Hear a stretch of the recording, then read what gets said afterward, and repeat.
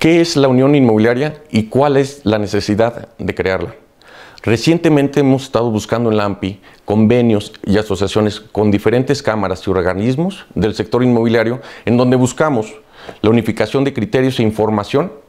para entre todas y todos los integrantes de nuestras asociaciones podamos tener una mejor visión de las necesidades y de los requerimientos de nuestra ciudad.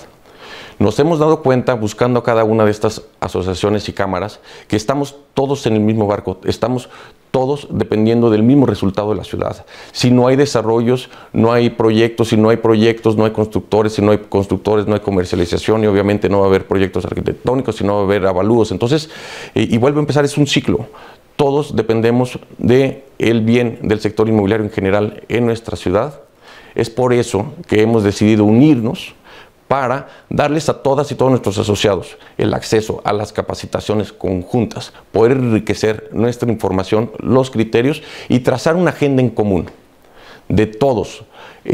los integrantes y participantes de este sector que nos competen a todos, que difícilmente verá una cámara en particular. Ellos verán lo que les interesa y lo que les compete, pero entre todos veremos lo que nos compete a todos y que muy difícilmente se iba a abanderar por una sola. En este caso vamos a proponer soluciones, que no se trata de ir a exigir nada más, sino nosotros vamos a dar soluciones para problemas de movilidad, para problemas de los precios de San Luis, de la dispersión de los servicios, de agua, de drenaje, muchas cuestiones que estamos viendo en nuestra ciudad, que tenemos que atacar de manera conjunta y que tenemos que